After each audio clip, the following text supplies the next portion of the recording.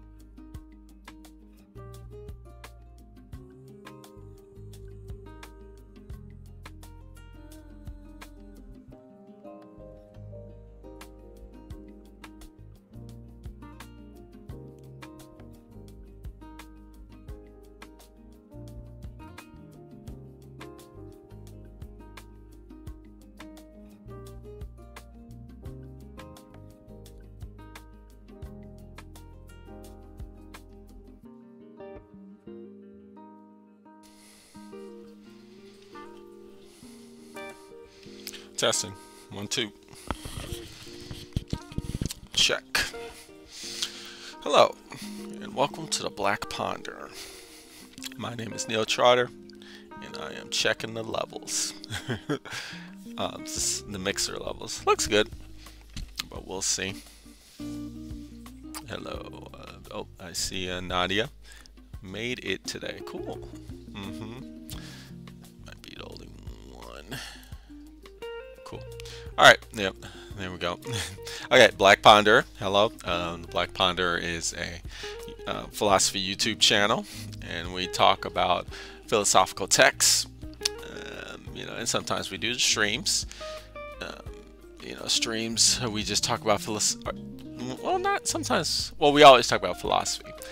And then we talk about, like, topics, the philosophy behind topics, I should say. Yeah, and that's been going cool. Today's topic is marriage. So it's actually a viewer requested topic. So that'll be cool. requested by somebody in the chat right now. So that's cool. And yeah, so we got to talk about marriage. Actually, let me see what I wrote here for my YouTube description. Let's see, just so I can give a context as to. Okay, let's see.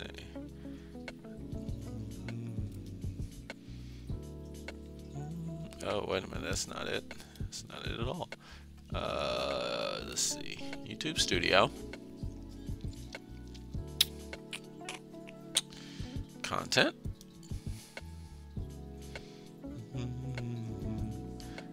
Live. Edit. Okay. Let's talk about philosophy. So today's topic, what really is marriage? What is marriage? Is it an advanced mode of love or socioeconomic or a socioeconomic construct? So is it like does it really have anything to do with love, or is it just a construct? Social construct. So is it a mature stage in a romantic relationship? That's what we've been told. That's what we've been conditioned as, and maybe that's what it is. Or is it an institutional tool of state power? Is that what marriage is? Is marriage a genuine state of love, or just a cruel farce? Is marriage timeless, or is it obsolete? So like, is marriage just an archaic thing that we do based off of like old traditions, or and maybe we should decide, you know what, this whole marriage thing, like just like certain other things we've done in history that we just don't do anymore, maybe marriage should be one of those things that we should just not do anymore. But let's discuss. Let me see here. Okay, cool. Yeah, and so I'm married. I'm married. So as we do, I will begin with the anecdotes, or like personal experiences for myself. That's a great way to start, and then kind of talk about how I feel about my experience, and then from there, we can open it up to some other people want to talk. Of course, if you got questions, if you're watching, you can always ask questions, or if you're watching later and this has already been pre-recorded and you just clicked on the post, you can comment in the chat, and that's cool too. We can continue the discussion there as well. And this isn't like the Black Ponderer laid back lo-fi channel. Don't got the greatest technology, and don't got the most formal structure, right? So lo-fi in every sense of the word. So it's more free form. This isn't like a lecture or some sort of sermon, right? We're just hanging out, we're chilling.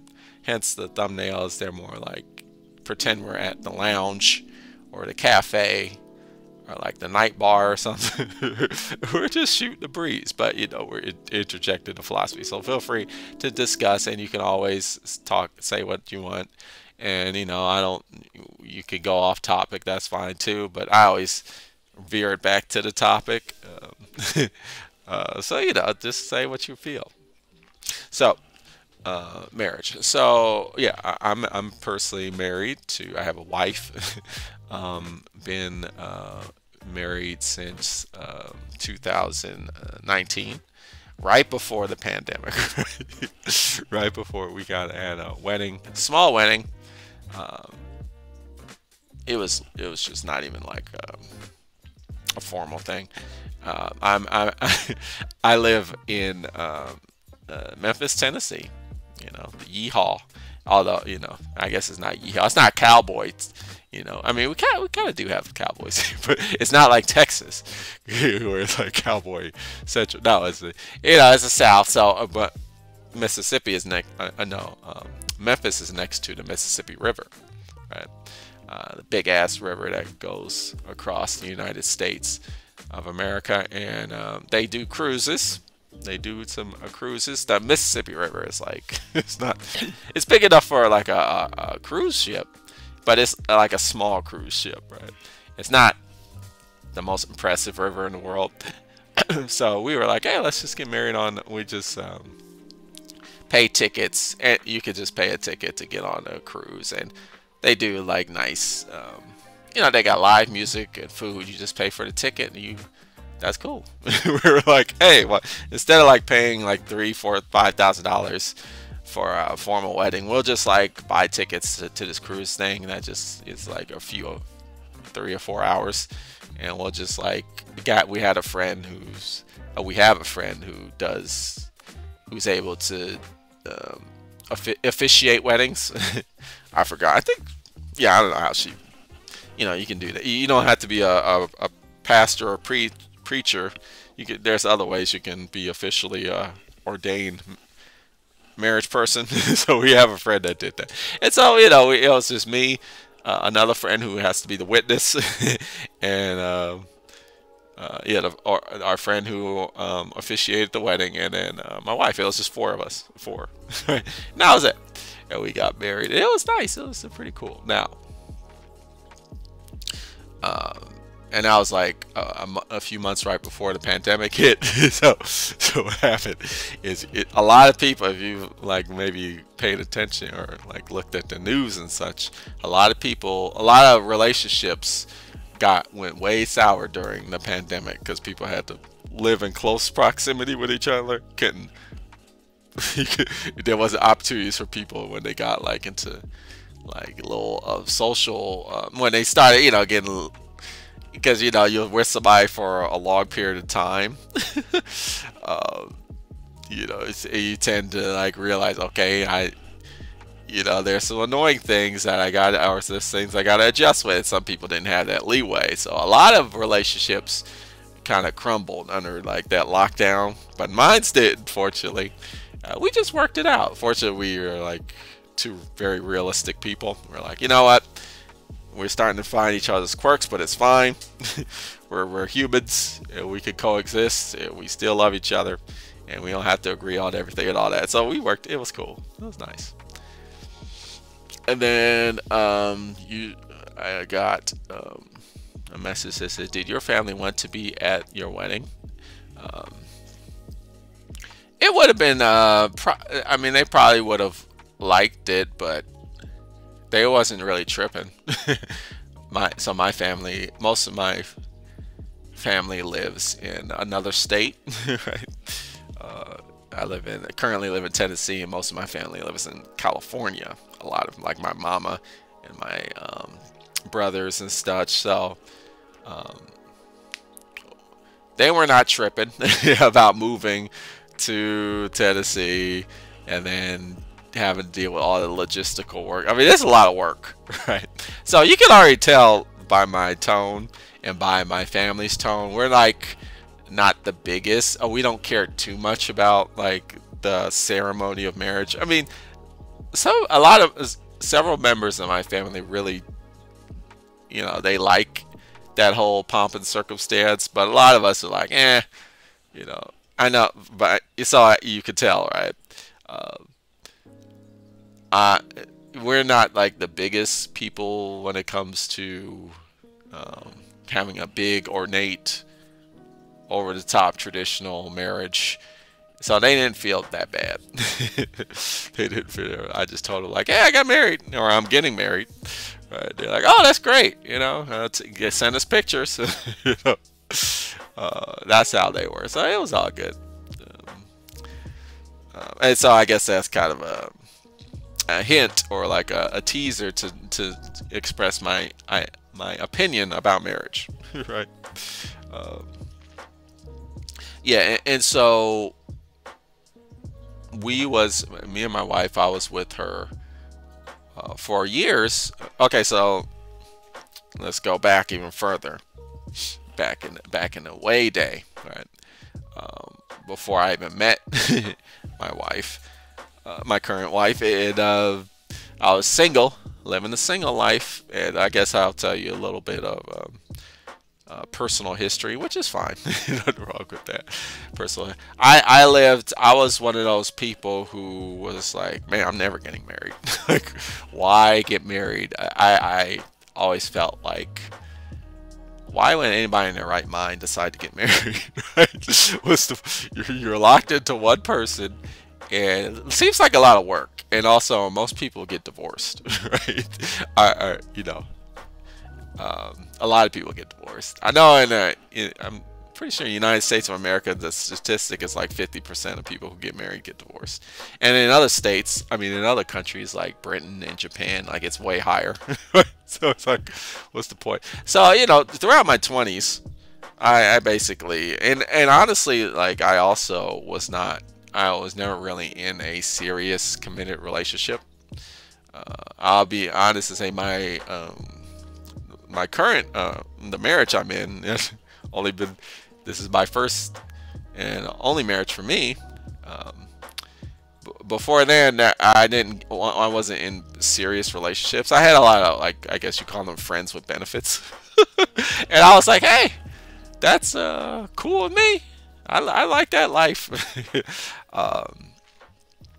You know, no strings attached type of relationships. I was that guy, but you know, I wasn't, you know, like cheating on people. It was everything was consensual. I was like, there's people, you know that kind of lifestyle, which is not like, you know, I wasn't like a playboy or anything like that. But I was the type of guy. It's like, hey, you know, I'm not really into the whole serious committed relationship type of thing. I'm kind of like I like to have my free time, and I like the single life, but you know, I do like the ladies, so. You know, if friends want to be, hey, you want to like do, you know, like I'm open to that, but you know, and there's a lot of people who are like that, right? But you know, eventually, what happens for many people is they start feeling like, you know, I really feel like I need to, you know, be in a committed relationship. You know, there's something that's missing. You know, I need to find my soulmate. And a lot of people they live that single life, and they're like, well, eventually, I want to find that one person I can spend the rest of my life with. And for me personally, like, that never happened.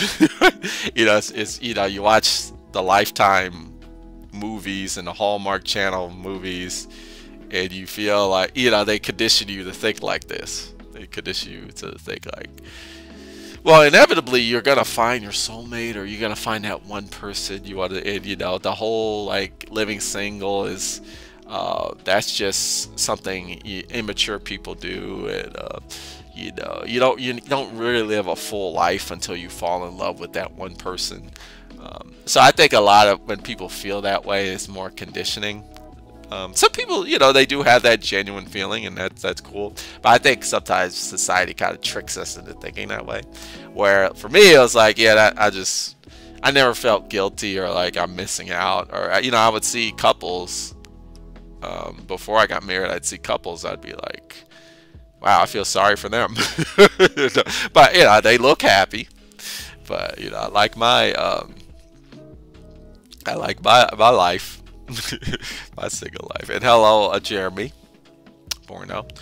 But eventually, like I met my current wife, and we just started dating, and it was the same situation. Right? We had a very long on and off kind of like casual relationship, which is, you know, same thing was going on. You know, and so yeah, that was the thing that happened. Now eventually I found out that she had she also dated, she had a boyfriend. And I was like, oh, whoops, I didn't realize you have a boyfriend. At first I was like, oh, you're dating somebody else. That's cool. I'm like, that's all good with me. Like, you know, I also date other people too. You know, it's if you're, you know, there ain't nothing wrong with that. We could be like casually dating, but that's how I found out. Like, no, this is actually my boyfriend. And I'm like, oh, okay, I guess I should back off that. I didn't realize you were in a committed relationship with somebody else while I was dating you, right? And then she said, "Oh, you know, I'm polyamorous. I'm polyamorous." Right? And I'm like, "What polyamorous?" This is like I'm in my 20s, and so I'm pretty naive at this time, you know, or I'm not lit. You know, my education on these things is very limited. And I'm like, polyamorous. What's polyamory? What is that? I know polygamy. Isn't that what Mormons do? Like in Utah, like you know, the guy has multiple wives. Like I know that, right? You say you're polygamous, and then you know she broke it up. She broke down like, no, polyamory is when you have multiple relationships, multiple serious committed relationships, right? And I'm like, oh, okay, that's kind of weird. But I mean, that's not, you know, it wasn't weird. It was just like I just never thought about that. You know, of course, maybe I've probably seen like movies where people do that, but I was like, you know, I actually never really delved into that.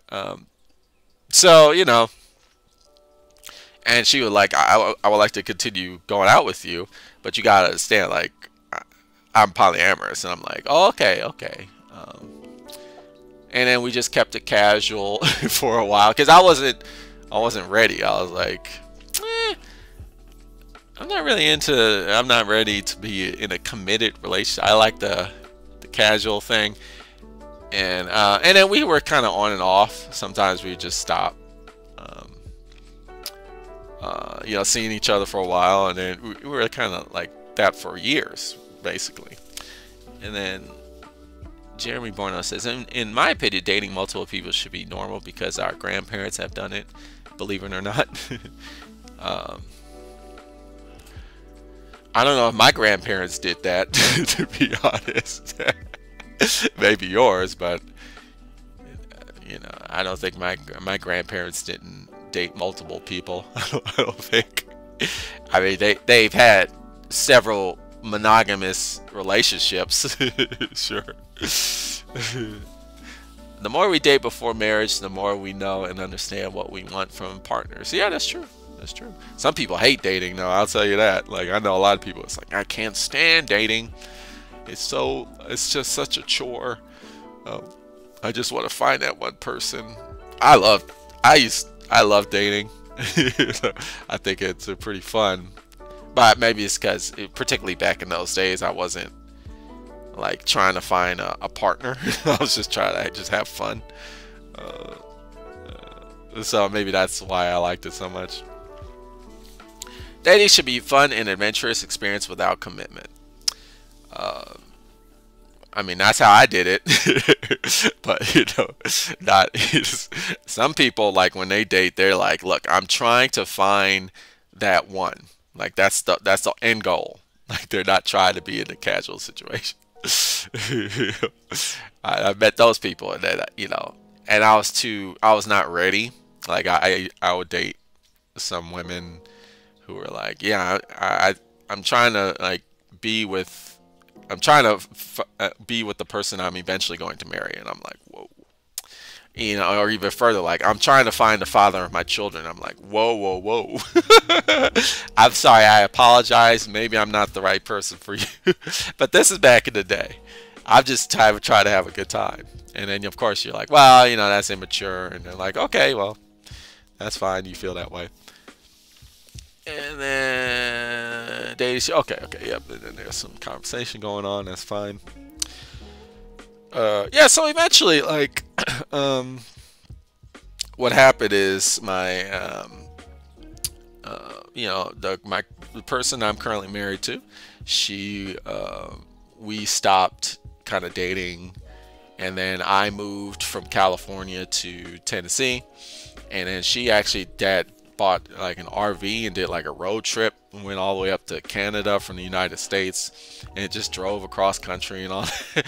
But eventually, like, she stopped doing that, and while she was doing that, we kind of had like phone conversations, you know, just casual phone conversations, and we kept in touch, so that was cool. And eventually she kind of stopped wanting to do that, and I was like, hey, you know, if you don't know where to go, you just come over come over where I'm at, you know, because I'm just living here by myself, chilling. Come on, you know, come live with me. And she's like, okay, yeah, I think I'll do that. And so she came over, and we just started really like dating again, right? And still at this time, I was like, oh, you know, that's what I started developing. Like, you know what? This might be a partner, a partner, right? This might be like the person. Like, maybe I should, you know. She was really, I really like her a lot. You know, I was like, hey, you know, I liked her more than other people I dated, and I'm like, you know, maybe I should just cut this out. This whole, maybe I should just kind of be committed, right? Or kind of explore the relationships in a deeper way with this person, because I really like this person. And so I did that, but you know, I also was of the idea like, yeah, but marriage is just, I don't want to get married. Marriage is just like you know, a patriarchal artifact. Social, it's just a construct. It's just literally the state telling you they're acknowledging that you are in love with somebody, right? That's how I felt, and honestly, kind of still how I feel, to be honest. Marriage is just like the state legitimizing your relationship, which is like, well, fuck the state, right? Like, I don't need the state to tell me whether I love somebody regardless. So I was like, why should I get married? And she kind of felt the same way at the time. She was like, yeah, we don't need to get married. You know, I think, and we're both kind of feminists, so we kind of had that whole thing going on. It's like, yeah, it's not necessary. So, you know, that's currently my opinion of marriage too. Where did the idea of the one even come from? It came from patriarchy. Right? That's where it came from. It came from fucking patriarchy. Smash the patriarchy. No, just, yeah. But so what happened is, my wife deals with a lot of health problems. She's got a lot of issues. She got migraines really bad, and she has other health problems, right? And you know, in healthcare, to get, you know, healthcare in the United States of America is prohibitively expensive, right? It's horrible, right? But it can be, you know, realistic. You can kind of realistically pay for healthcare if you have a health insurance here. Even when you have health insurance, it's actually, I mean, it's still very expensive, but at least it's like, at least like it's doable, right?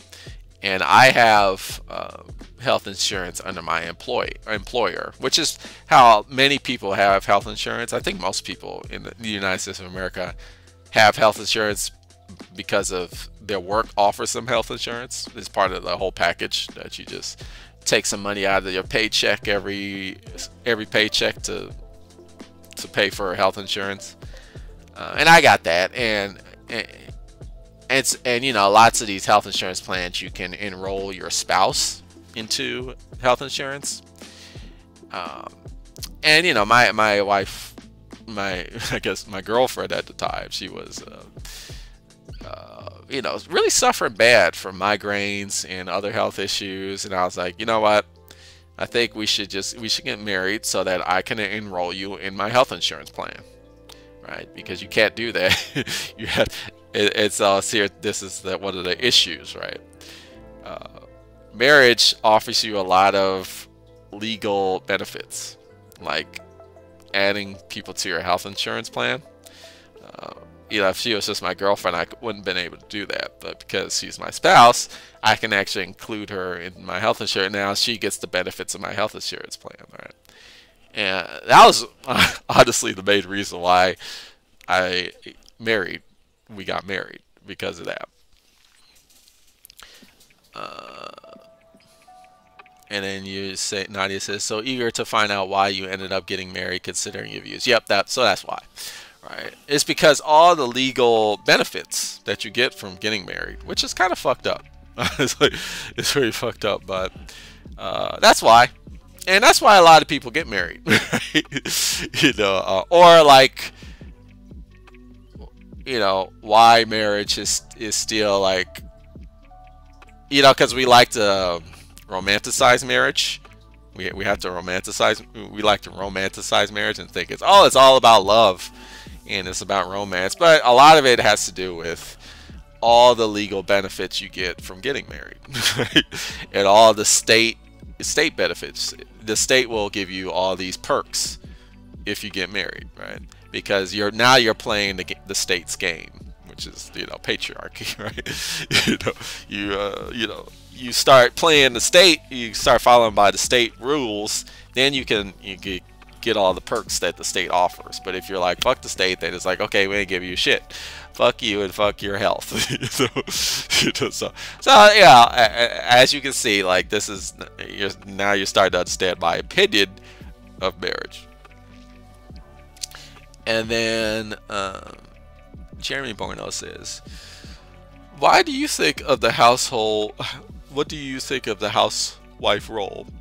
I think men must cook and clean in the household as much as they work. Yeah, the housewife role is, it's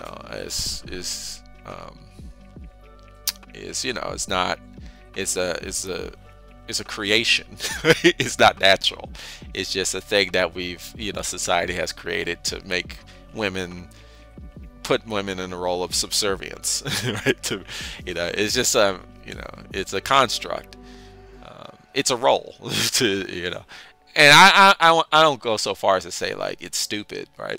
Which I don't, I'm not really about that housewife or traditional gender roles.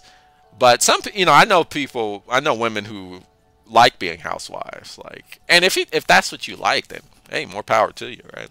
And I know I have friends who are like, yeah, I like to be a stay-at-home mom, and I like to take care of the house, and I do like to focus on the chores, and I do like the idea of the man just being the breadwinner, and I'm like, okay, that's fine, that's cool, but that shouldn't be like, you shouldn't apply that to like, that should be applied to all families.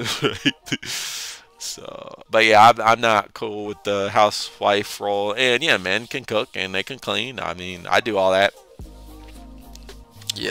I cook, I clean. I mean, whatever.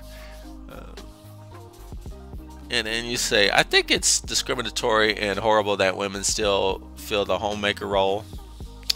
Do they though? I mean, it is still a thing. Yeah, that is a thing. And I guess there is still that expectation that exists, but the expectation's kind of waning, don't you think? But I mean, sexism still exists, and women still get there is still gender pay gap and all this, and so and that gender pay gap has to do with the society is encouraging women to just stay at home and be that role, right? And make women have a harder time being successful in the workforce, right? The workforce, right? Because they're pushed toward home life, which is still very much a thing, but not as it was in the 50s. Like, let's say that, right? So thank goodness for that. And then you say, Nadia says, oh wow, in Canada we have common law which comes into effect when you live with someone for over 1 year. This gives a lot of similar benefits as marriage. Okay, yeah, I think in the United States we have common law, but it's like, I mean, it's a lot longer than 1 year. I think it's like 10 years or something like that. Like, yeah. I don't think it's 1 year. It might be. I'm not an expert in law. I just know, like, with health insurance, like, you have to be a spouse. You have to be married with somebody or they need to be like a dependent or something like that.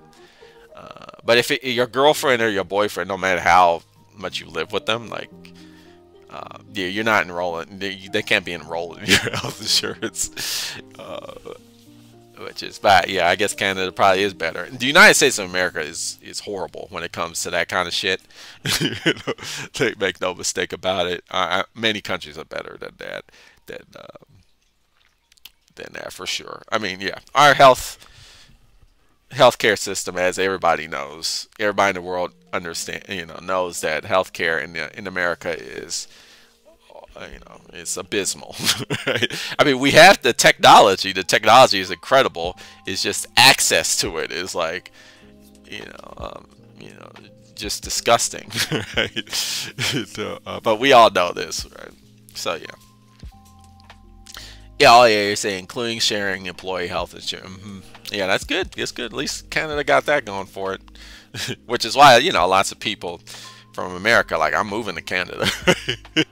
But it's funny, they moved to Canada, like, wow, this place ain't as good as I thought it would be. But at least they got that.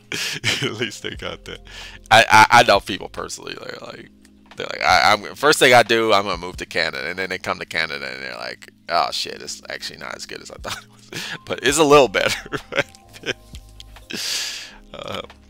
So anyway, so the other thing, so there's all types of perks you get when you're married in America, right? I remember when I got married, my credit score went up for some reason. My insurance premiums went down, like, car insurance, renter's insurance. So all the insurance is like, oh, you're married now, so you're not as your liability, you're not as much as a risk. So you can pay a little less now, yeah, all these like financial things, taxes. You get more tax benefits when you're married. Right? You get to file your taxes jointly. So in effect, you pay less taxes when you're married. So it's the state incentivizing you financially to get married. You gotta get all these perks.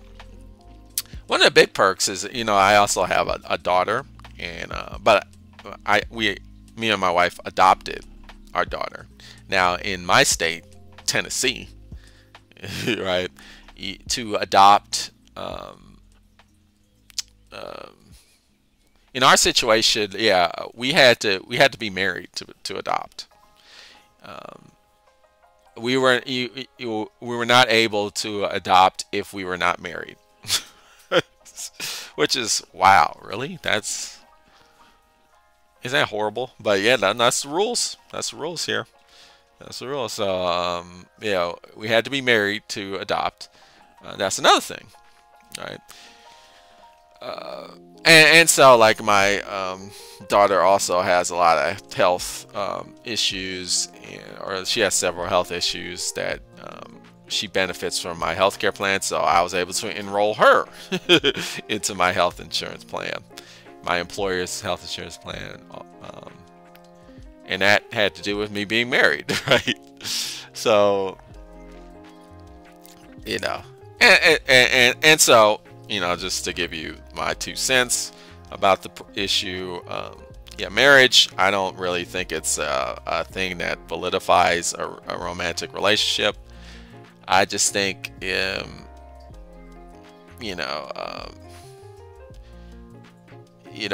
was going to say marriage is good if you want benefits from the state, or like financial benefits. But even that's like, it's a damn shame that is a thing. But it is. It is. But yeah, we could talk a little bit about do you feel like marriage, because there's this whole idea that mature people get married, right? If you're serious about the person you love, you should get married. If you don't get married, that means you're not serious about the relationship you're in. Now, that kind of language, or that kind of concept. Now, I, personally, as you may have already guessed by what I've been saying, like, I think that kind of logic is bullshit. I think, you could be in an incredible relationship that's meaningful and awesome, and you know, whether you're married or not, who gives a damn, right? If it weren't for the employer health benefits, would you have gotten married? Well, yeah, because we still, you know, taxes are good. Like, you know, there's so many things that you benefit from financially when you get married. But if you didn't have any of that stuff, like if there are no state social economic perks for getting married, would I have gotten married? No, right? Because beside all of that stuff, marriage to me does it, you know, it's a farce, right? I hate to be like that, but yeah, because a lot of people really feel marriage is, you know, it's you know, they really feel like, yes, you know, I'm gonna go to Every Kiss Begins with K. That's a jewelry store in America. I don't know if it's in other countries, but they got a commercial. Every kiss begins with K. That's the song they sing. Every kiss, you buy your wedding wig, and you, like, you know, you get on one knee and you propose, like, will you marry me? But no, before you do that, you gotta ask every gentleman, every guy has to ask their father, their girlfriend's father's permission to get married. Which is so stupid. But you know, a real man asks their girlfriend's father's permission to get married. You know, that kind of whole role play is just so stupid. But you know, but some people really buy into that. You know, but it's patriarchal. Why? You know, I mean, so you know, if you just hyper examine that example of asking, it's like, why? So I have to ask another man. Like, it's so patriarchal. Like, what if the man says no? Like, oh, I guess I can't marry. But what if the daughter was like, yeah, no, I want to get married? Well, your father said no, so it's just not going to happen. It's like, as you know, because women are property or some bullshit. You know? It's just stupid. You know, I still see those commercials to this day, and I'm like, it's 2024. You know? It's not like 1724, which in 1724 it was you know, a dumb thing to do, illogical. Do you and your wife still see other people? I don't. She's still polyamorous. So we could talk about that if you want. And I've discussed this a little bit in when I did my when I talked about the ethical slut that text. It was when I did this online debate on jealousy, and I used the ethical slut. At first, I talked about the text just by myself in my video. At the time, I was like, I don't know if my wife wants her business to be out in the internet like that. So I was like trying to, not, say all that, because I was like, I don't know if she wants her business out there like that. For me, it's like, I don't give a fuck. I'll say, I mean, I don't really have anything to hide. The skeletons in my closet are very boring. Don't really have much personal business that's like hyper interesting, so I'll just say whatever about me. But I'm like, well, there's other people in my life I probably should respect their privacy. But my wife was like, oh, you can say all that, it's fine. There's nothing wrong with that. And she feels like, it's good to talk about polyamory and other types of relationships, because it it demystifies it, right? And it gives representation, right?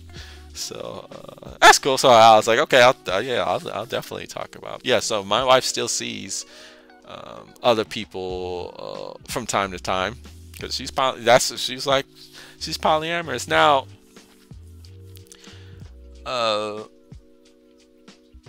Yeah, so there's several things to talk about there. I guess first I'll just talk about my experience. So it's funny because when I was not married,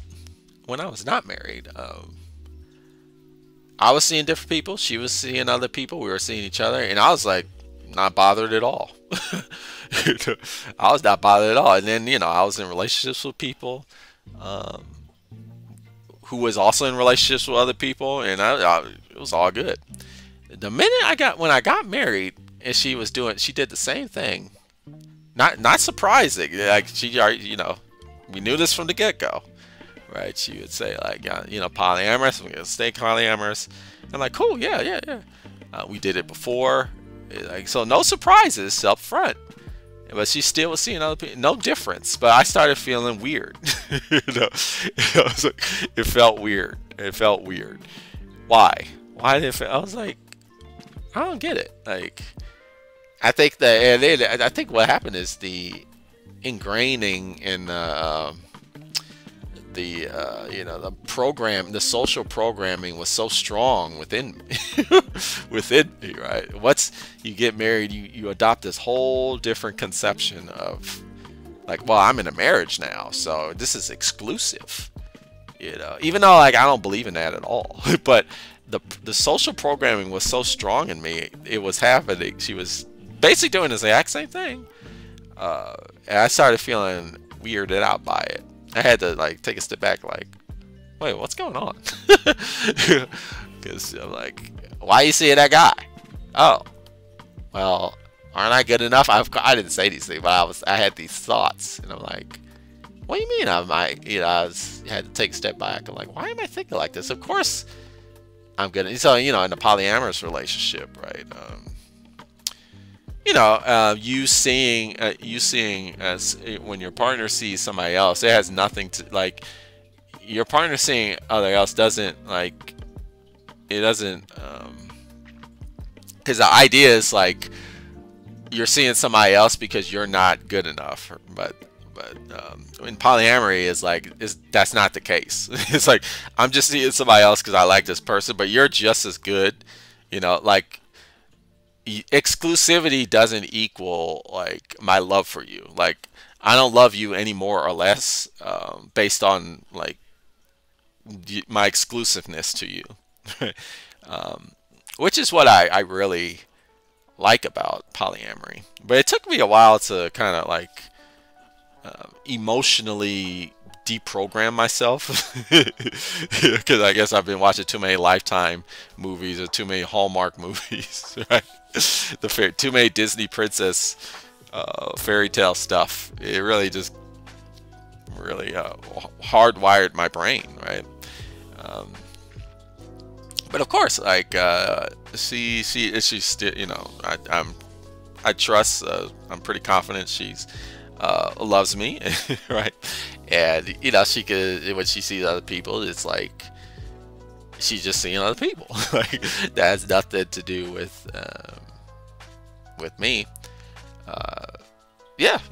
And so I like it. And then the other thing that I like is I claim to be a feminine, because now this is when it starts getting highly opinionated. But I don't know, I believe this. I believe like exclusivity, when you really think about it, like when it's like I want you and only you, right?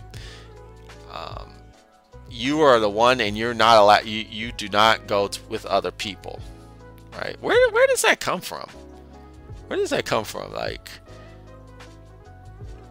this exclusivity.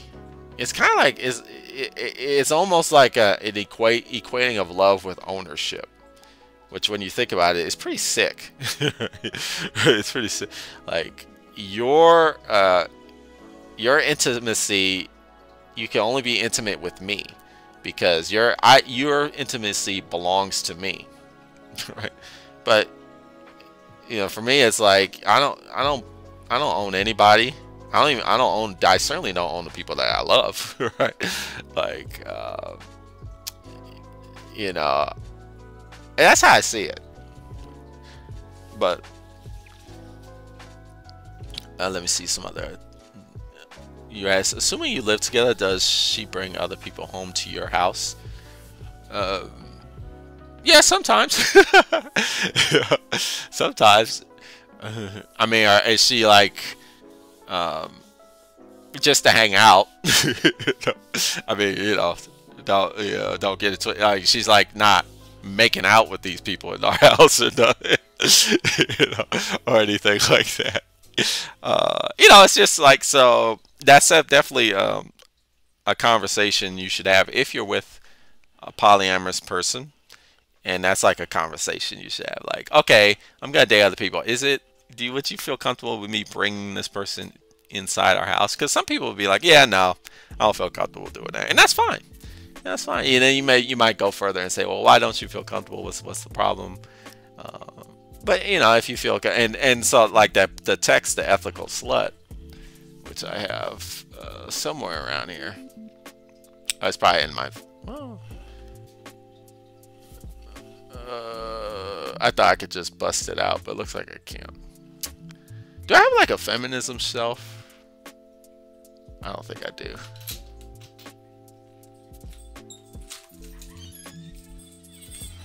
Hello. I'm live streaming. My wife just walked in. You're tired? Oh, okay.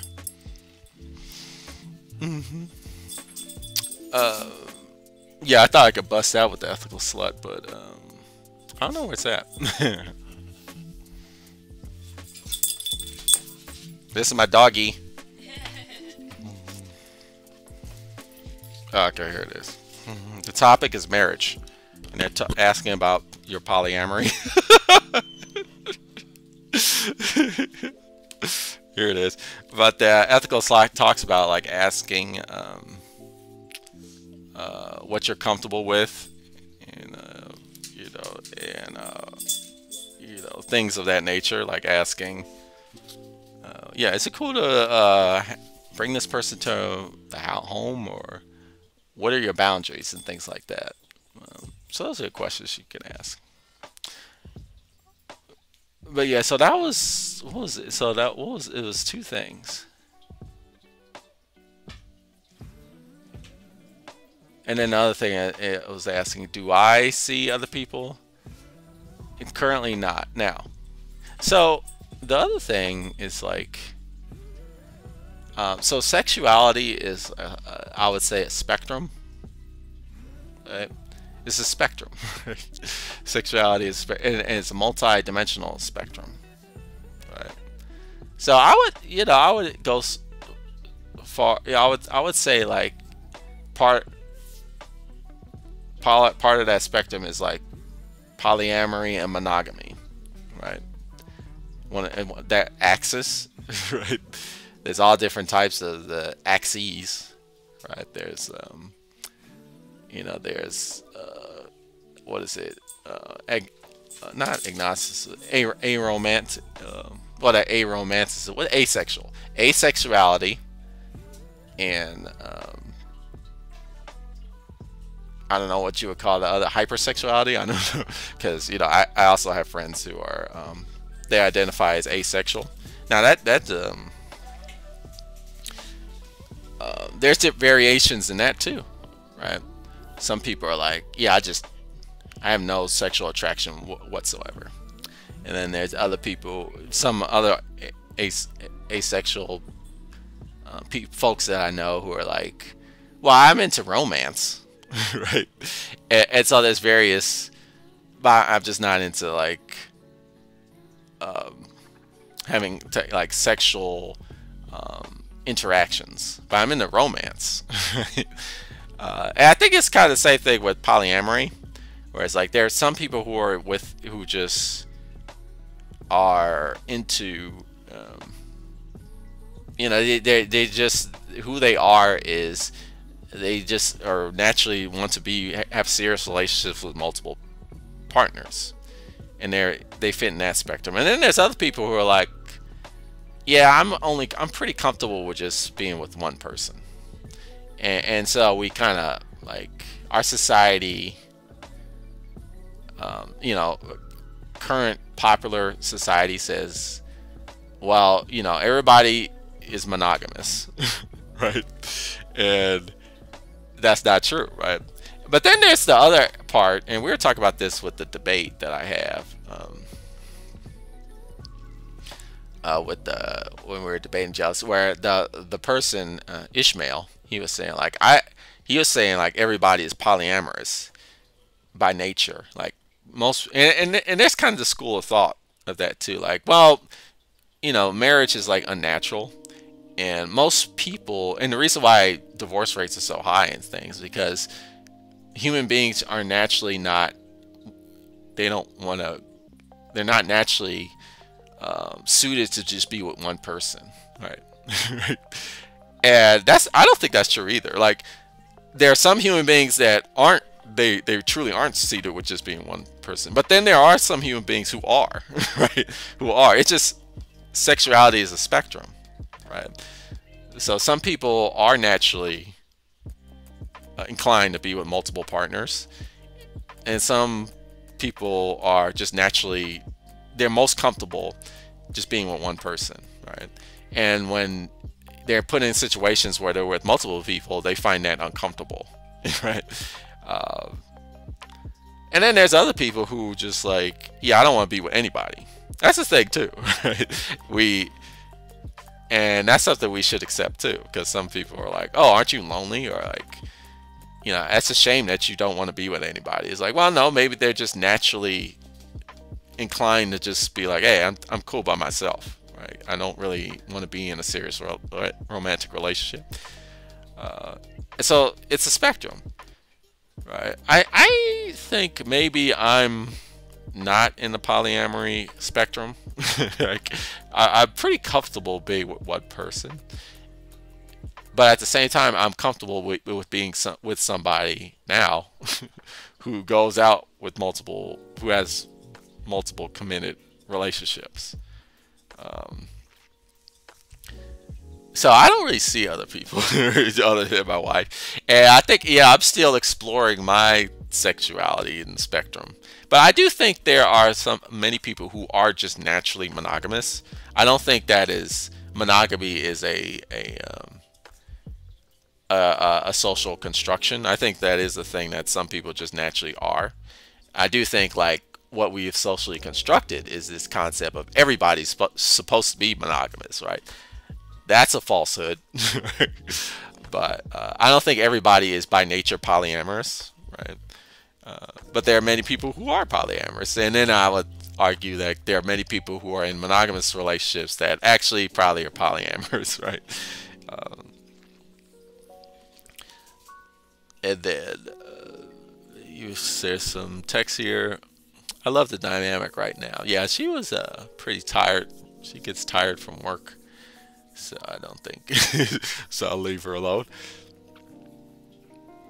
And then I'm in a monogamous relationship and have only been in monogamous relationships in the past. Okay. Yeah, right. They might want you as part of the conversation. But I think, but maybe my doggy wants to be part of the conversation. No, you don't have to. So yeah, it's all good. Yeah, no problem. But Nadia says, yeah, I've been in a monogamous relationship and have only been in a monogamous relationship in the past. Definitely open to other people being poly, but for myself, I feel like it would be kind of exhausting. Right.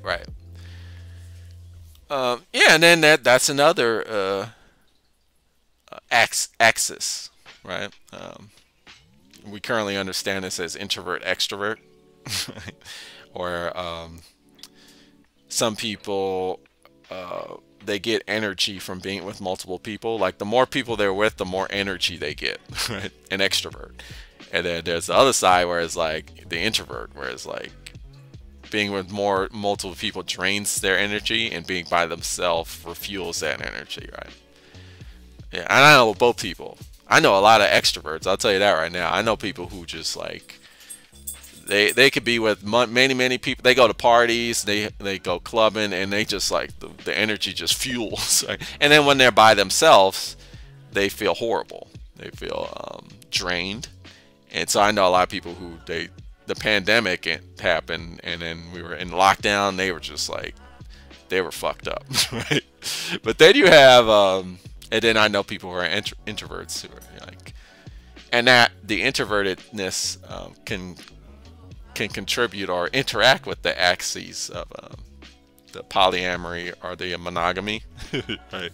Where it's like, you know, being with multiple partners, that's exhausting because you got to put out so much of your emotional output has to be, you know, just outputted. All that emotion has to be outputted. Now, for some people, that fuels them, right? It's like the more emotion I put out, the more, you know, it gives me energy. You know, it gives me happiness. But for others, it's like, yeah, I can't do that for just many. Like, you know, some people, they put all their emotional output onto one person, and like that's enough. More than that, it's like, okay, now I'm getting kind of tired, right? So I see that there's some other people who have told me that too, and so I hear you. Has there ever been an issue where someone else that your wife has been seeing wanted her to be only with them, or have any other issues ever arose? Not to my knowledge. She's dated, or she's been with, or she is with another person who is also polyamorous. So in that situation, no, right? Right, because the other person who's polyamorous already has the you know, the expectation of, oh, I already know you're going with other people because I'm the same way, right? So that's cool. Yeah, I've never personally experienced that when I was with her, when I've been with her. Like somebody else is like, look, you need to leave him and come with me. I've not experienced that. That would suck. Do you think you are more introverted and your wife more extroverted? I think I'm like in the middle, right? I hear a term thrown out called ambivert.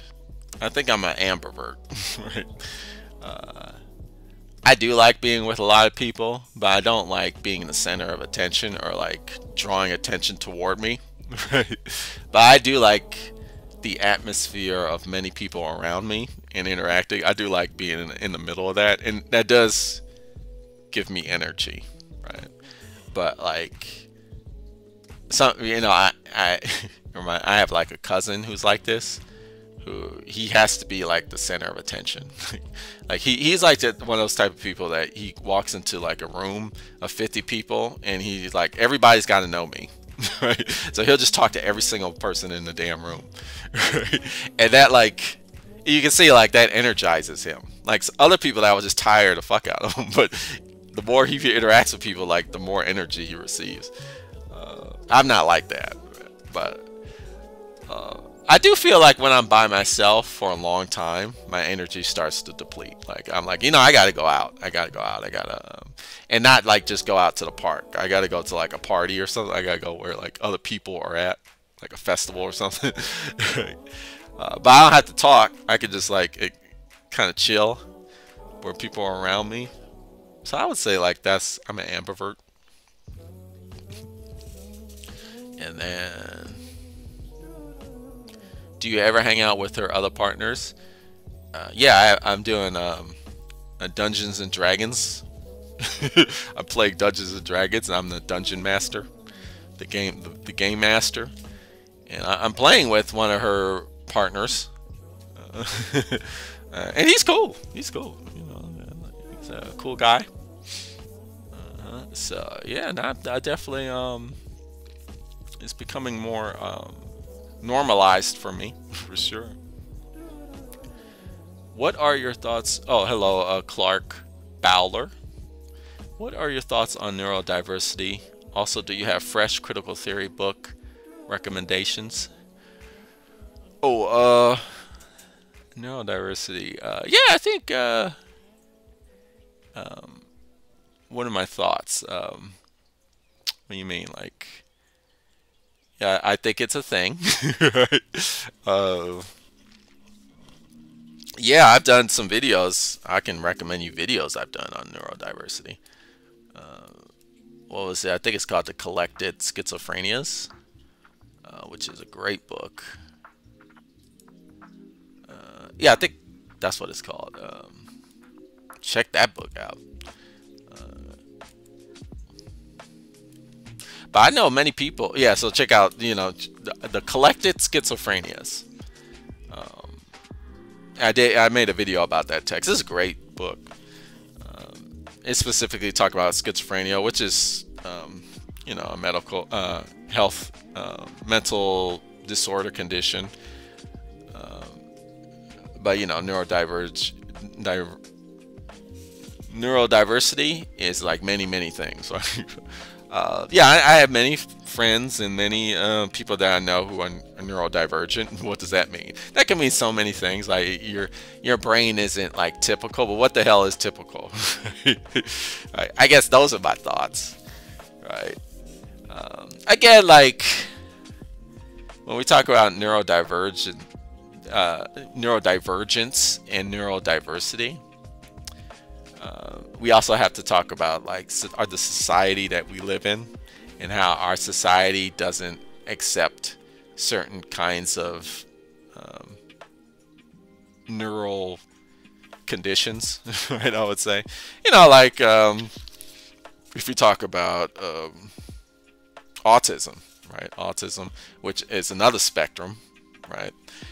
And we our society treats autism like it's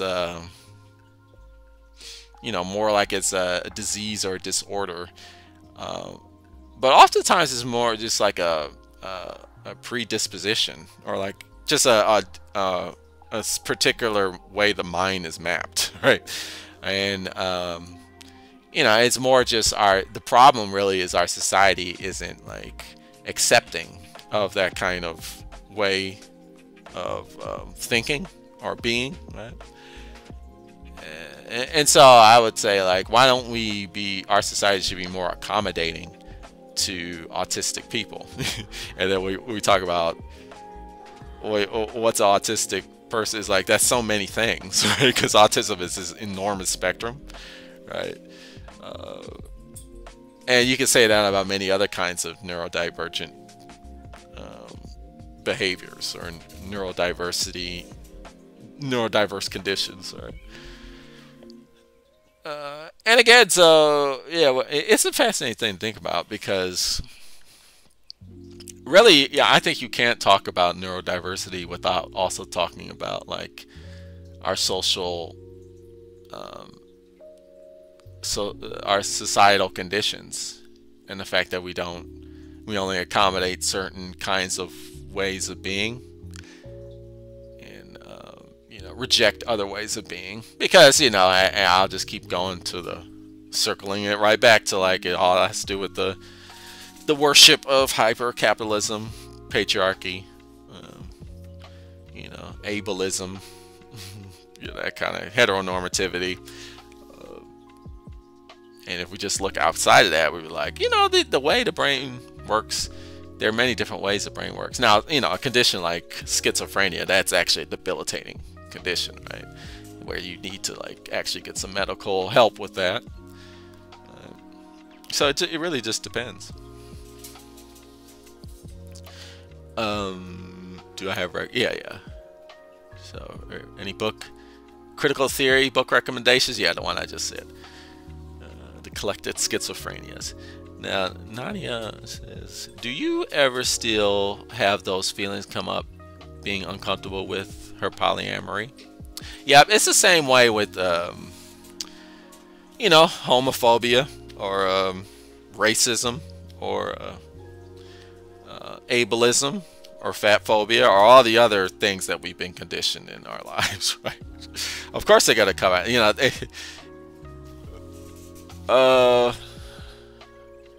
yeah, I wish I could just bust out with books I don't know where they're at, or they are at on the shelves. Oh well. But there's another book. I think it's called, like, I have it. Like, it's called How to Be an Anti-Racist or whatever. That's the concept of anti-racism. Is this concept that the idea is like we've been conditioned to be racist since the day we're born. So being racist is not like a moral thing. It's more just you gotta deprogram yourself, right? So even a black person can be racist, right? Or like we're all, because we live in a racist society, right? And it's the same thing with polyamory, or like if you extend that further to just heteronormativity, right? Or patriarchy, like any relationship outside of a heteronormative, like cisgendered traditional marriage, we automatically just automatic response is that's not normal, right? So, and we just have to fight that, right? So yeah, I think I'll always struggle with just like the polyamory, and just like I struggle with all these other conditioning, but I'm getting better at it. Right?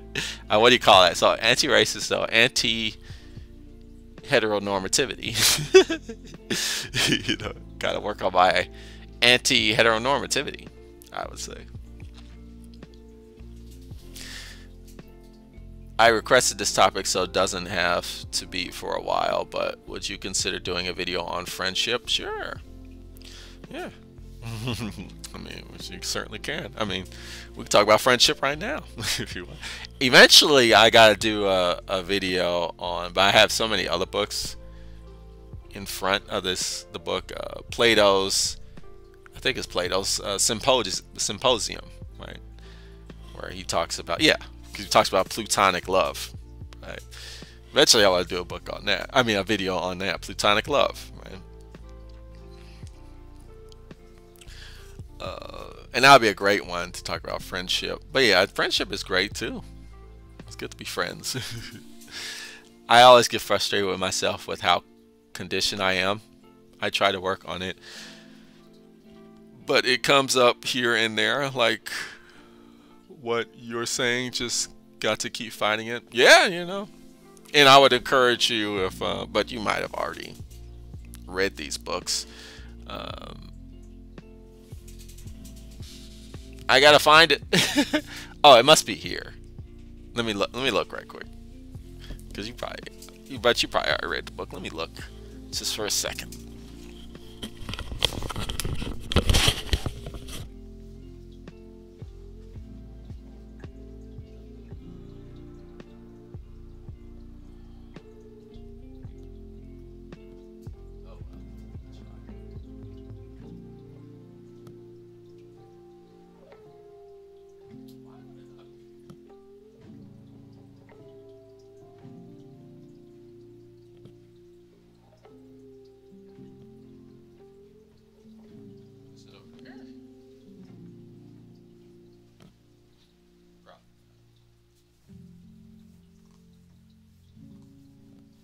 That's religion.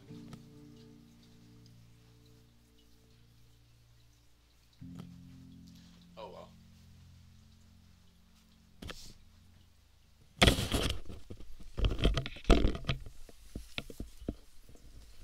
Oops. Nah, I can't find it. How to Be an Anti-Racist. I forgot the author's name, but I'm sure you might have heard of it. Very popular book. I'll do a video on that one day too. Did my music stop? I think it did. Let's replay my music. Cool. Hey, sweetie, it's Mom here. I just wanted to let you know that your room is all set up and ready for you. We can't wait. Because I think that book has a lot of insights on combating conditioning, oppressive conditioning, and always working at it. That's kind of how I got the idea from was that book. I didn't realize the term platonic relates to Plato. Yep. That's where it comes from. Because I guess he was the one that popularized the concept. It's like, look, friendship, you can love your friend.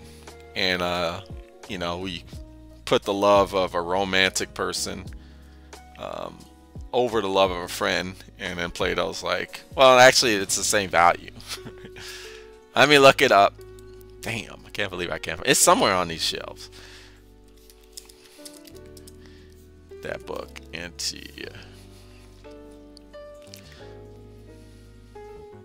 Google Books. Oh, Wikipedia? Yeah, I guess so. I'll just do the Wikipedia page. Just do that? Yeah, that's fine.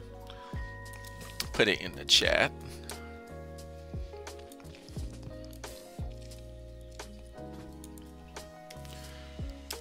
There you go.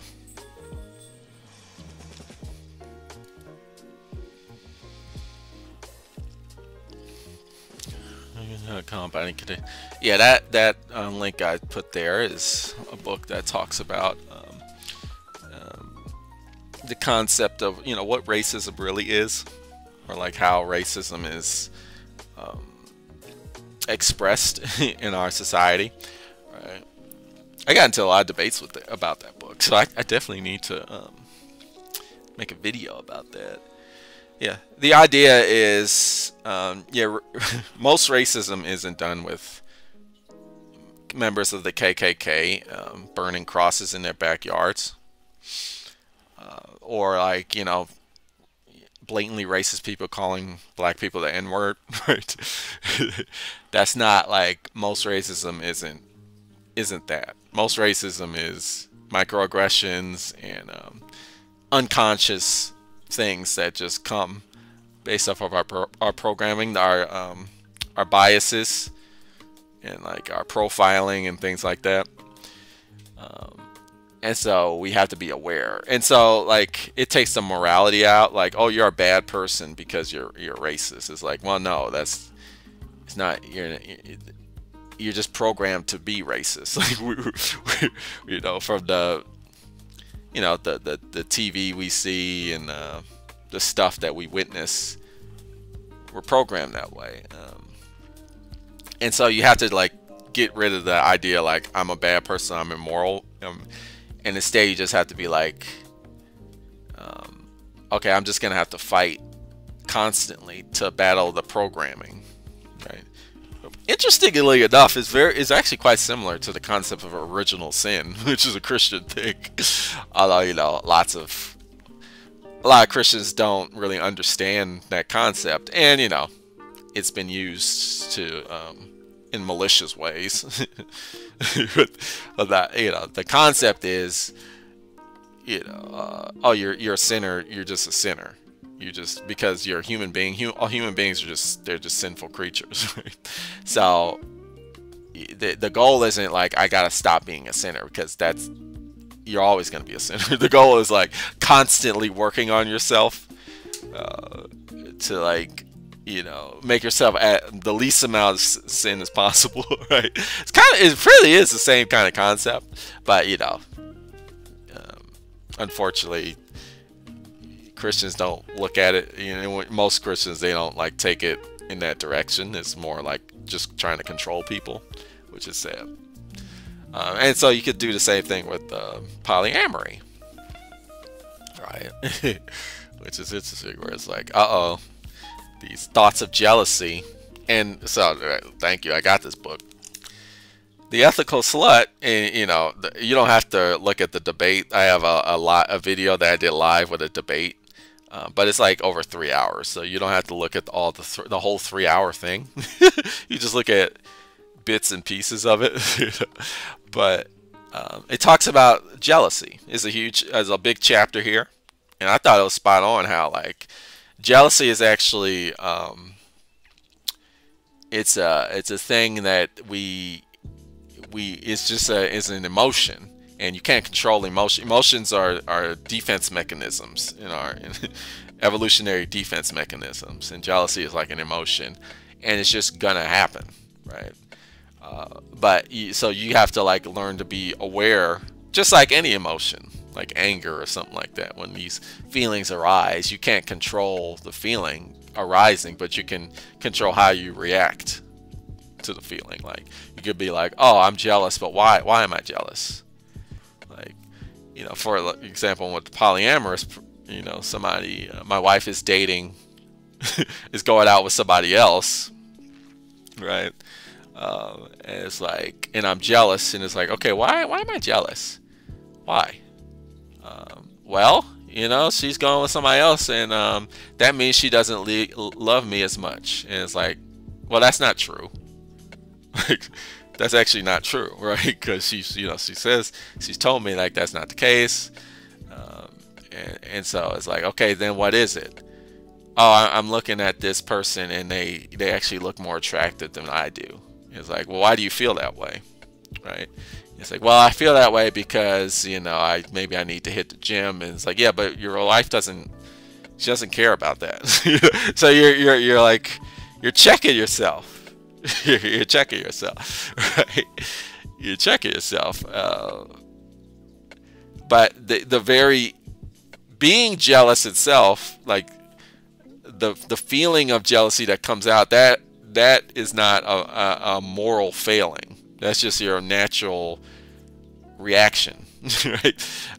But it's how you react later, like how you respond to your reaction. Is like when you take a step back and analyze, like, maybe I shouldn't. Maybe this is not as big of a thing as I'm making it out to be, or maybe like this is not, you know, this is not a situation where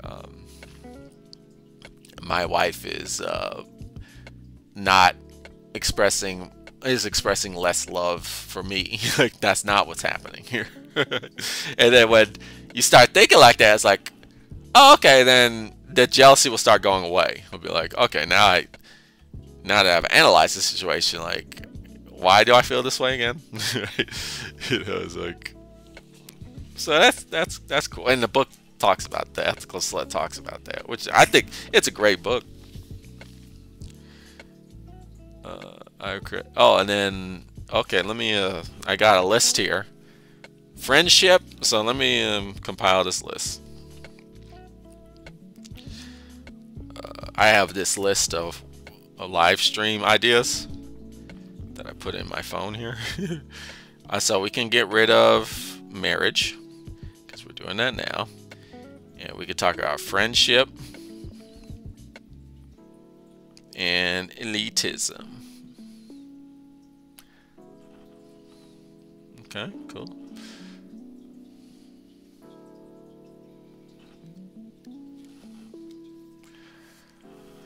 And then Nadia says, so jealousy is connected to being insecure about yourself. It could be.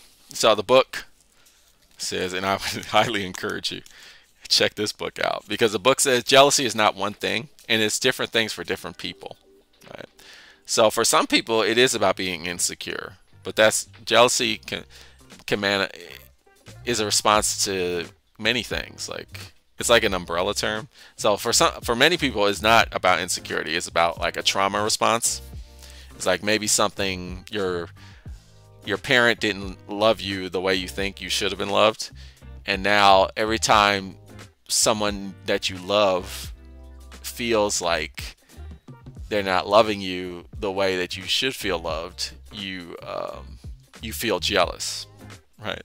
It's like a trauma, you know, because you've been traumatized by the lack of love that your father exhibited to you, right? And it could be many reasons, right? So it's not so much what it is. It's the response. It's the response. But so when you have this emotion of jealousy, which is, you know, it's looking at somebody and seeing them with something else, and you feel like I should have that too, right? And you feel kind of like this, you know, bitter negativity about that. You gotta like take a step back and be like, well, why do I feel this way? And it could be insecurity, it could be fear, That could be another thing. It's like, I'm afraid to be alone. You know? Or it could be like, I mean, it could be so many things, but you have to do the work internally yourself, right, to figure out what is the reason. Right? And the book talks about that. So that's another cool insight about this book, is like, what causes jealousy? Well, it could be many things. You have to really, but you have to do the work to to examine what those things are, and it's all about you. Right, right. Yeah, that's another thing. The inside of the book, it's like, jealousy is not about the other person. It's not about the one you're jealous of that's causing it. It's about something that's happening inside you, right? Right? Which is kind of genius when you think about it, because then if you think like if you take it that way, then it's like, then you can control jealousy, because it really is all about you. So it's like, okay, I can keep it in check. Right? Which does wonders for like relationships. Right? And then, so many people in our culture get angry about the concept of polyamory. Yep. And again, it's because patriarchy. It's that programming. It's like, you should only be with one person. I've had people that tell me like, I think, I think polyamory is immoral. Why? Well, I think it's immoral. I mean, there's many reasons why people will say that. But one of the big reasons is because, well, you need to be committed to one person. Why? Well, by being committed to one person, that means that you truly love that person. So my love for somebody is dependent on how exclusive I share my love with that person. Is dependent on exclusivity.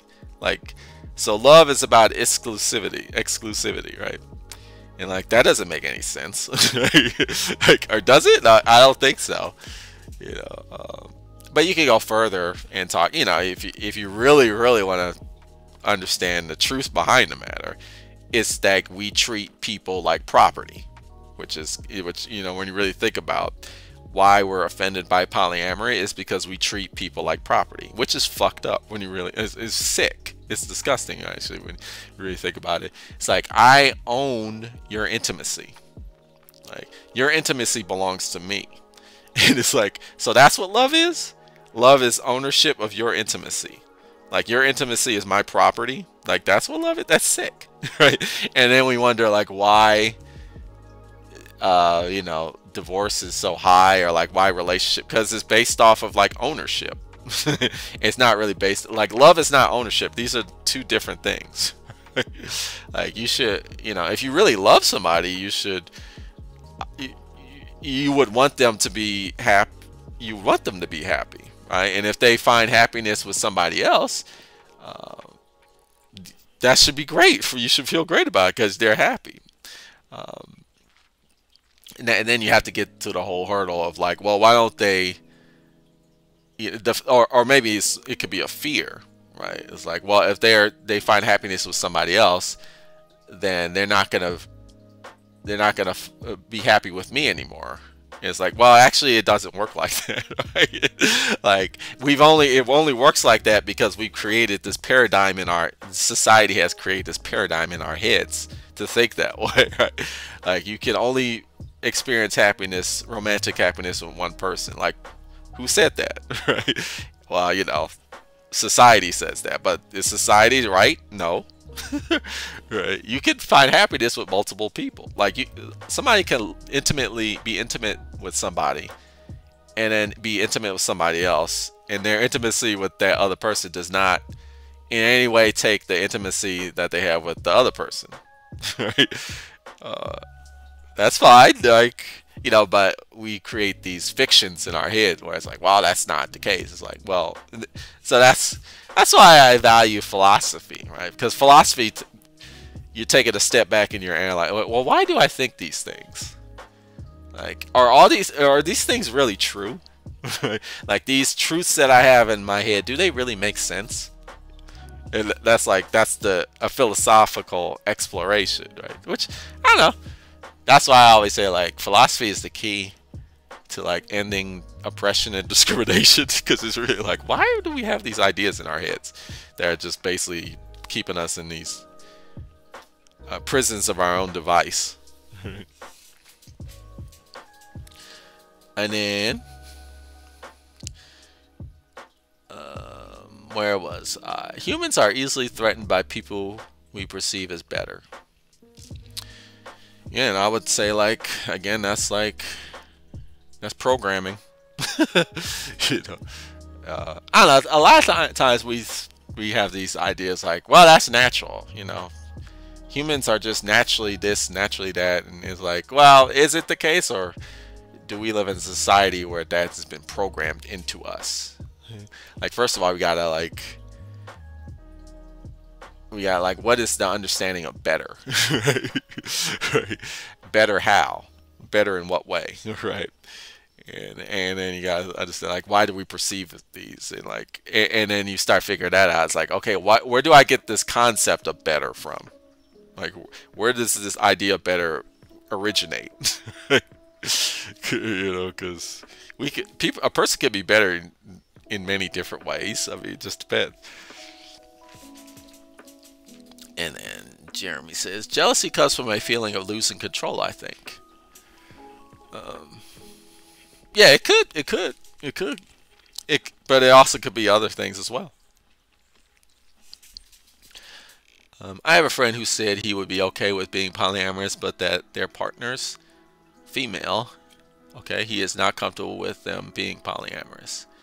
I told him that was, yeah, that is sexist. And so that was the thing with me, and that was like a program. I mean, all types of shit happens in the mind, but sometimes people don't want to be called out because, you know, the thing is, like, you've been programmed this way, right? So if my wife would go out with a woman, she's also bisexual, or I guess now or pansexual. I think she prefers that term now. So she will go out with women, and it'll be like, okay, that's not as bad. But then she'd go out with men, and I'd feel weird, right? Why? Why? Because I'm threatened by men, because that's the whole patriarchy. So now I'm taking a step back. It's like, well, what's the difference? There is no difference, right? So why do I feel weird? The reason why I feel weird is because this patriarchal programming. Okay, I think I exited out. Got my internet went out for a little bit. I think we're back. I think we're good. And then once I realized that, like, okay, now the jealousy starts kind of like deflating like a balloon. Like, and that's the same way, like. But yeah, I would say that is sexist, or and you know, I would I wonder what your friend's response to that would be. I don't know. I think because of our territorial animalistic nature, we see relationships as possessions. Are human beings territorial and animalistic? I don't even think that's the case. Like, are human beings territorial? I think we've been conditioned to be territorial.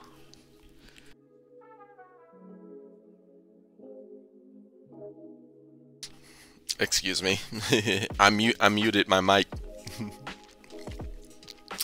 Yeah, I think because, you know, property and, you know, our capitalistic society and property being like a major thing that people are, you know, forced to, are drawn to acquire. But, you know, you talk to like a communist or people who are like into communes, which I know a lot of people who are into those. And they're like, we should share everything and mutual aid. And there's lots of people I know who are not, like, they reject the whole territorial like concept. So I don't know, I think that's conditioning too. People are afraid of letting someone be free and experiment with other people. I think that is the case. People are afraid to be free, but I think they are afraid because of our patriarchal conditioning. And I'll keep beating that dead horse because it's not dead. The horse is very much rearing up, and as you know, Black Ponderer, we push the feminist angle. I do like to say, like, well, why? People are afraid of letting someone be free and experiment with other people. Why? Why? It's because it's this damn patriarchy, that's why. And I think because people are conditioned to be loyal, to invest in romantic partner, it causes people to become enraged. Yeah, invest as if they're like property, right?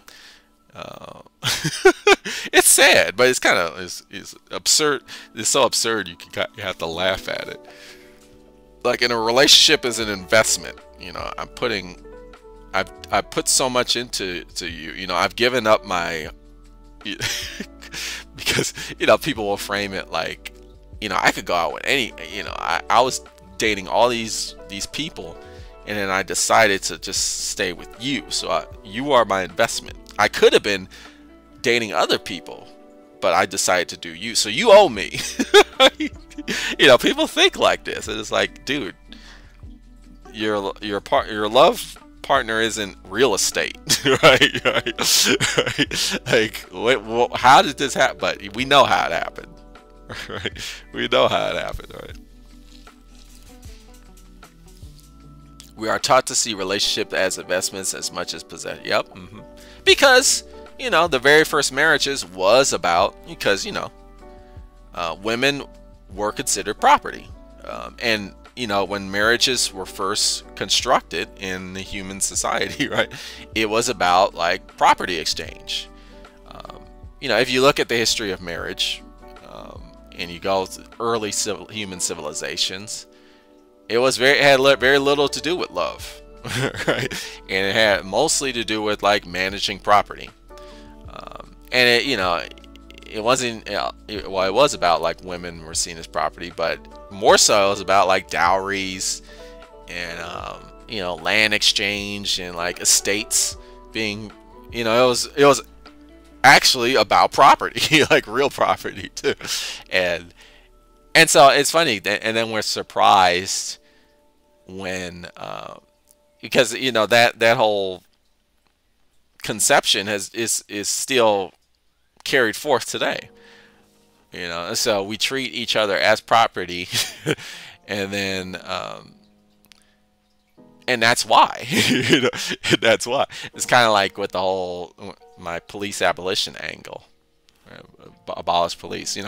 The very first police, the police were created in the United States of America to manage slaves, right? To catch and manage slaves. They were used to manage the property of rich people, right? And that was the South, the American South, and the American North. Police were the first use of police was to bust unions. They're union busters, right? And so you fast forward to police today, and then you see people of color, particularly black people, disproportionately affected, targeted by cops, and we wonder, like, why?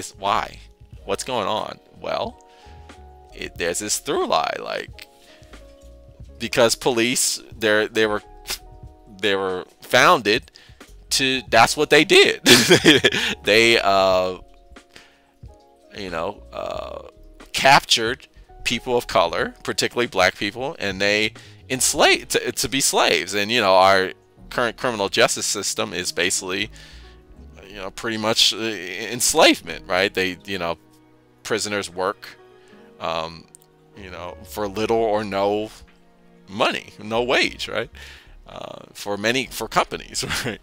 It's the same shit. And then we wonder, like, why is this happening? Because, like, that's what police officers always were. Like, that's what they are. Like, so the system is just, like, continuing, right? And the same thing with marriage. Is like, why do we treat each other like property? Because that's how marriage started in the first place, right? And so we have this fantasy of, like, oh no, it's about romance. It's like, well, that's not how it started. And when marriage was first started, they were very clear.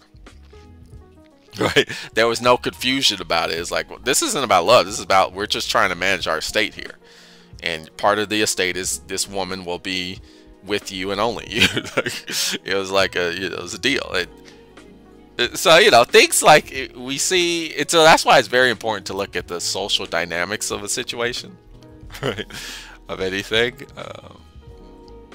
Because the social, economic dynamics of any situation plays a huge part in why things are happening, right? And then Nadia says, I haven't finished your video on the anarcho-feminism, but I remember you said something about the differentiation about nature and nurture, and how there really shouldn't be a differentiation. Yep, that's true. How come some people are dedicated to enlightening themselves and some people get enraged by these ideas? Okay, so there was multiple things there. Yeah, the book talks about there is no difference between nature and nurture.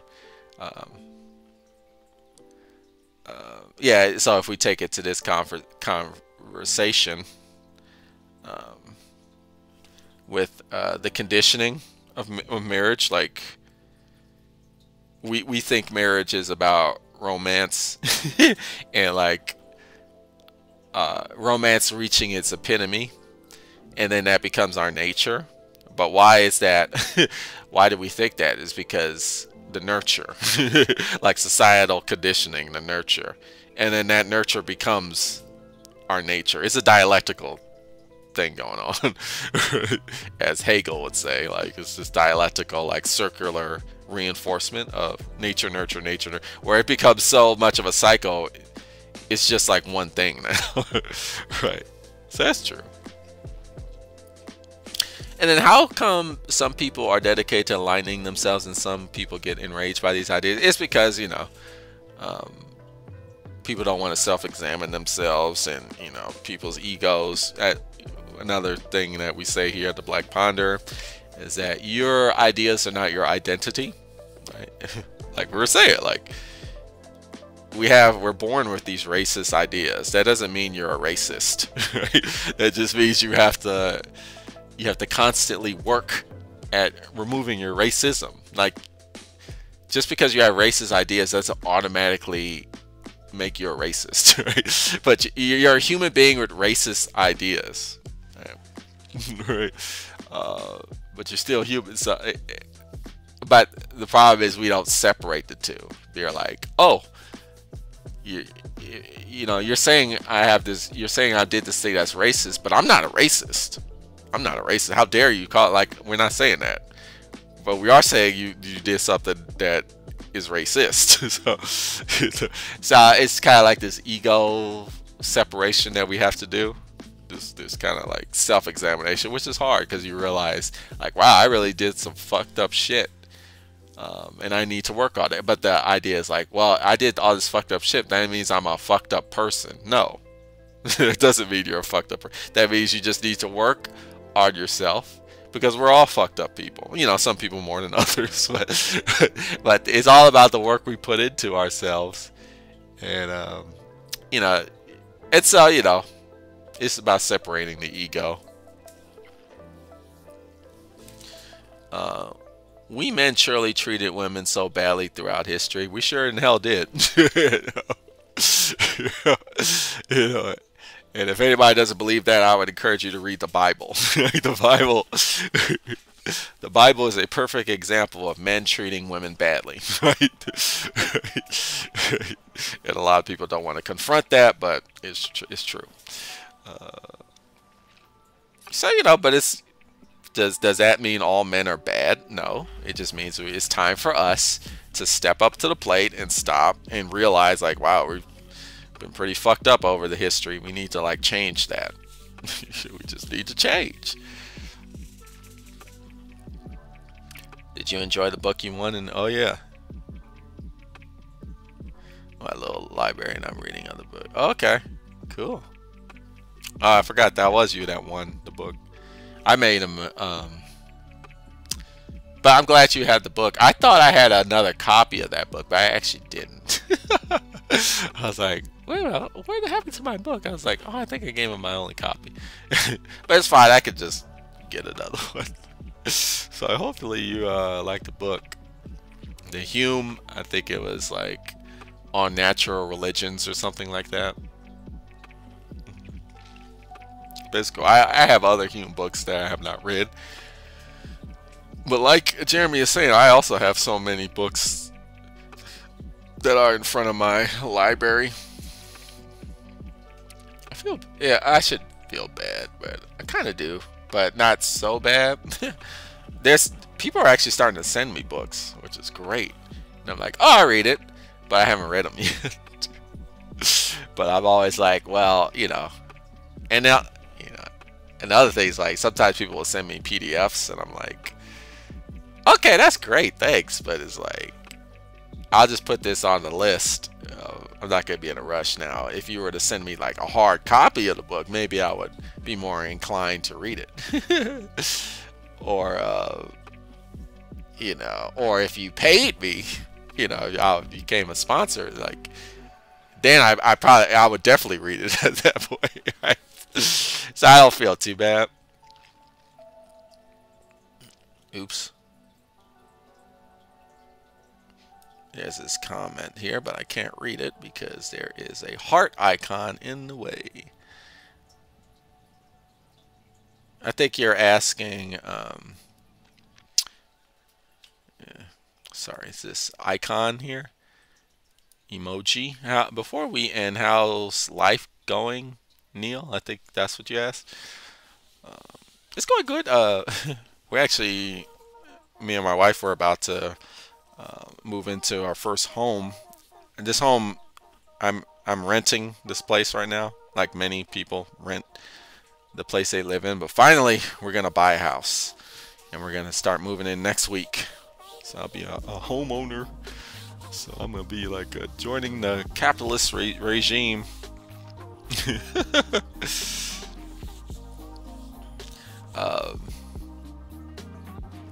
But yeah, that'll be good. It'll be good. It'll be great.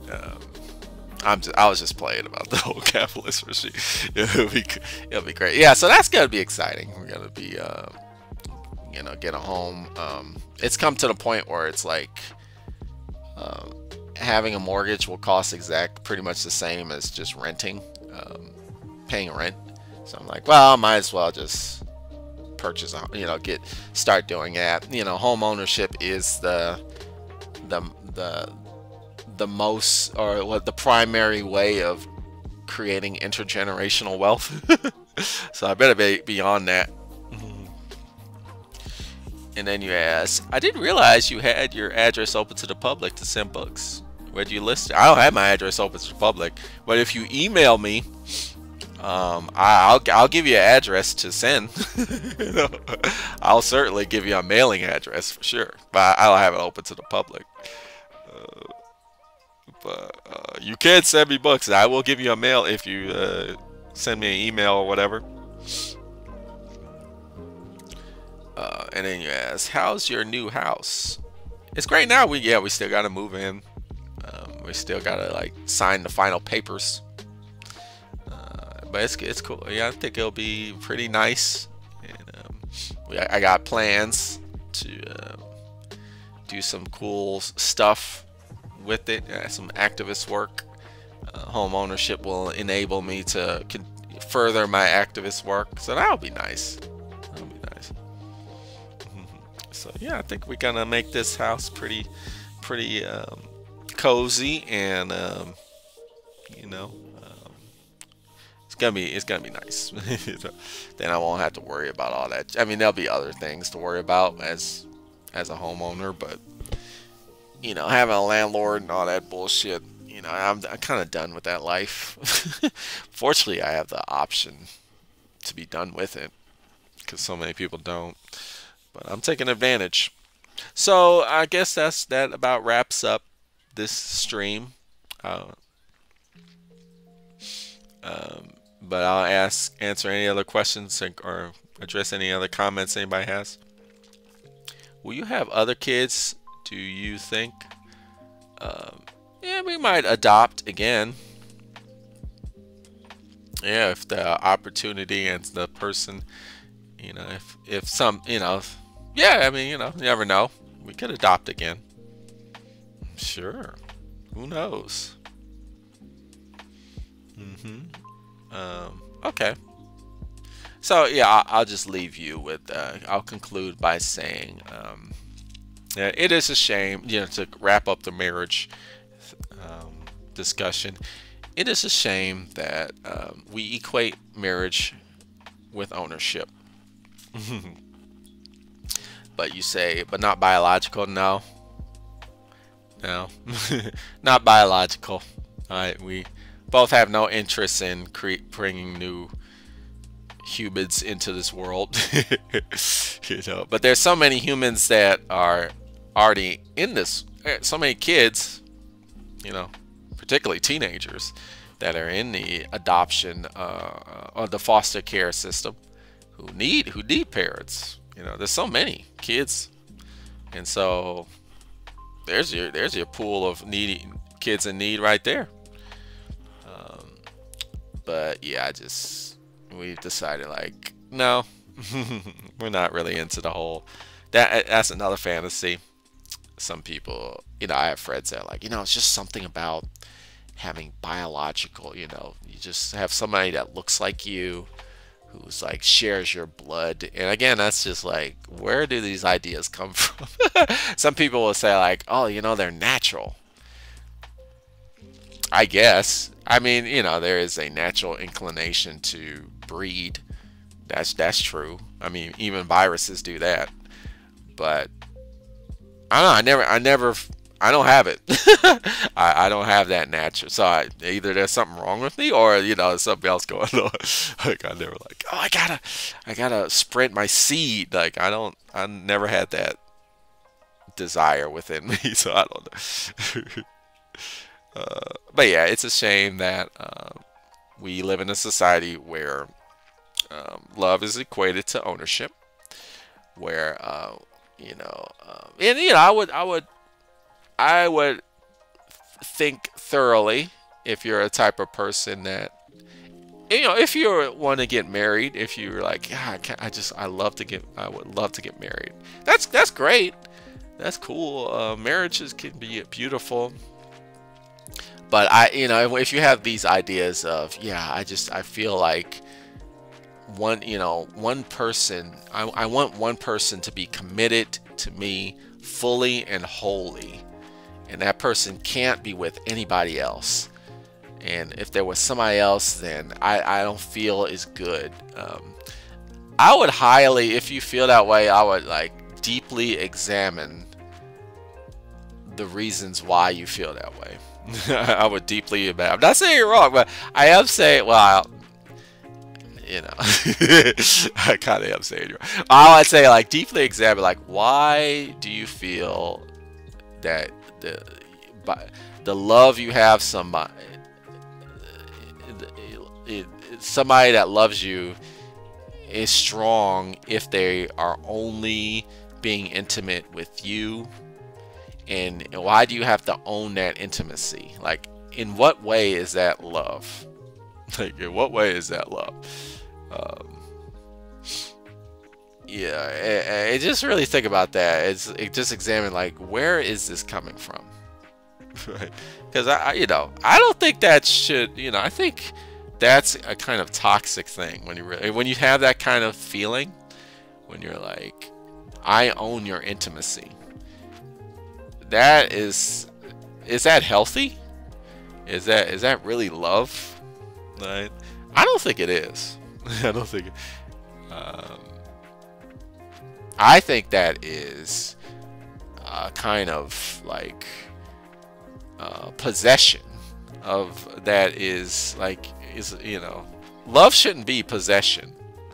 Love shouldn't be like, I got you, and now you're mine and mine alone. It's like, that's not healthy. That's not healthy. We think that that's happening. We even there's that song, I belong to you, you belong to me, I belong to you, you belong. That's, when you really think about it, it's kind of disgusting. It's kind of gross. It's like slave. I don't know. we need to really re-examine these ideas that we have in our head, these fundamental principles that we get from our society, and be like, yeah, is that correct? But anyway, so I would deeply encourage you to think like that, to question your fundamental core principles, and you might be like, yeah, I still feel, then that's cool. At least you really thought it through. But think it through. Well, I would like to thank you for watching the show, and tune in next time. Viewers' requests do go at the top. They do go at the top. So if you got a request, certainly bring it up, and they'll probably be at the top because we got 2 already. That would be cool. But until next week, I'm hopefully, well, we'll see if we'll be streaming next week, because next week I'll be moving. I'll be moving, so, but we'll see. I may or may not. And then thanks so much for doing my requests. Yeah, no problem, and we will do your other requests on friendship. That'll be cool. And then Jeremy, I think you're the one that asked to do one on elitism. Sure, that'll be the next one. That was an introspective live, yeah. And then Clark Bowler says, thank you for watching, and tune in next time for more philosophical thought.